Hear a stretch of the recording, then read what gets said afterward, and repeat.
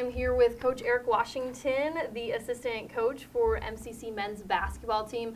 Coach, can you just tell me a little bit about what it takes to prepare your team for a big tournament like the NJCAA tournament you guys got coming up? Yeah, it's just going to be like any other day for us. We work hard throughout the year, starting in September, just going every day, grinding, focus, just being locked in. You know, this has been a real resilient group.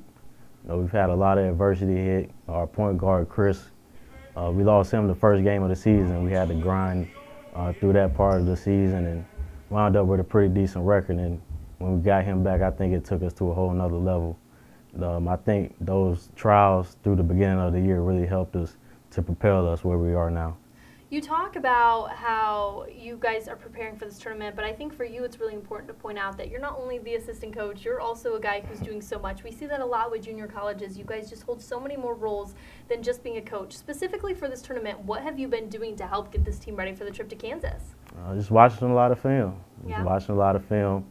We try to get our guys as prepared as they can to, you know, see the opponent. You know, we plan to be there for a while. You know, the first step is to get that first win. So we're going to be real prepared, really excited to play. Is that Monday? Yep. Monday.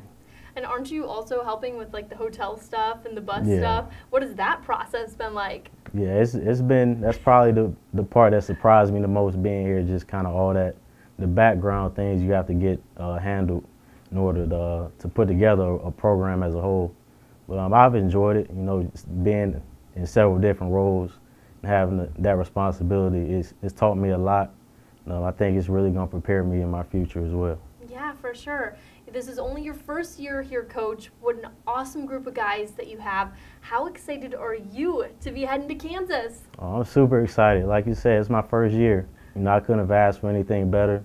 The school has been great as a whole.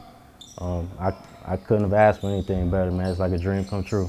Coach, I know you're quite young yourself, but none of the guys on this team were even born in 1999 when the team last made it to the tournament. Right. So I got to ask you, what were you doing in 1999? Oh, man, I think that was maybe kindergarten for me.